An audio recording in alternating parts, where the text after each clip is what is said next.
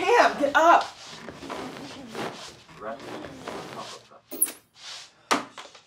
Oh, did you really have to pack in my room? Wanted to leave you something to remember me by. Well, get ready before the plane leaves you behind. Your athletic scholarship awaits, and my life. Rob, I told you I canceled the flight like last week. I'm gonna ride with Alex. Wait, you did what? Why would you do that? Wait, who the hell is Alex? Alexandria Matthews, Mom. Lovely little slice of life short film. Just so sweet. Such a nice rapport that we had between the actresses playing the mother and the daughter. I could have watched those two play off of each other all day. Very sensitive and nice writing to this story. I thought it was well told. It's like in a short story like this, it's nice when the elements of the story go beyond what we're watching, this little story that we're telling. And this thing was just really rich with outside references and little tangents that we could imagine going off here and there. So it really gave the characters a full, rich life, and these the actresses playing these characters really embodied these women so well also, that it also gave us a sense that there was so much more to this story than the little bit that we're watching. But the bit that we were watching was just so sweet, so well done. It really gave the really translated what this part of a person's life, both for the mother and for the daughter, can mean to them. So well done, very enjoyable. I loved this film. I love these two women. I love their relationship. The writing was so great. It was so real. I felt like I really was standing in a room. It was like not just beautifully acted, but beautifully written to the point where it was just, it felt real. It felt natural. It didn't pull me out for 1 second. The moment she found that letter and then she found all the art supplies and she started crying, I was just beside myself. It's a beautiful, beautiful testament to the love of a mother and a daughter. And I just really loved everything about it. I love the location. I love the direction. Like I said, the writing is amazing. The lighting is beautiful. Like when she's painting at the end of the movie, and there's just the way that the light is hitting her face and the way that the light is hitting the paint. It's just so special. It's such a beautiful, beautiful film. The neighbor with the dog, hilarious, so funny.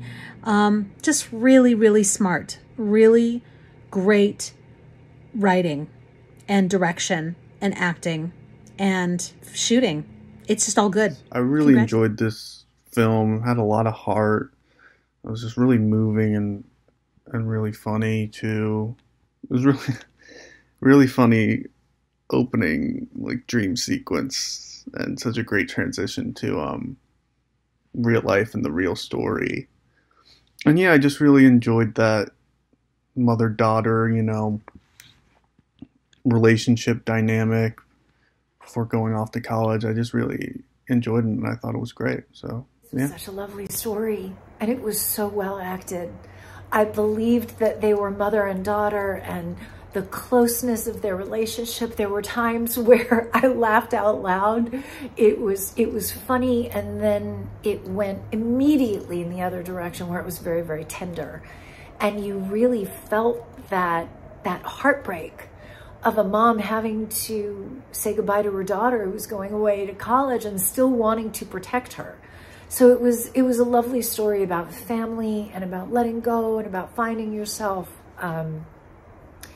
Shots-wise, I think that the director of photography, the cinematographer, did such a great job. One of my favorite moments was what they did with the phone. And I thought that was so clever to add that insert and to have it be someone who you know, where you can actually see it, where they didn't have to do a cutaway. It was in the actual frame. So that was really well done. Everything on this hit home. it really made you feel like you were looking into a little slice of life of what was happening. And you felt the emotion of that too. And then you felt the happiness too when she started to paint at the end, finding that again. It was very cool. This is a very cute, relatable recount of the emptying nest process and the feelings attached to that, both from the parents' perspective and from the kids' perspective.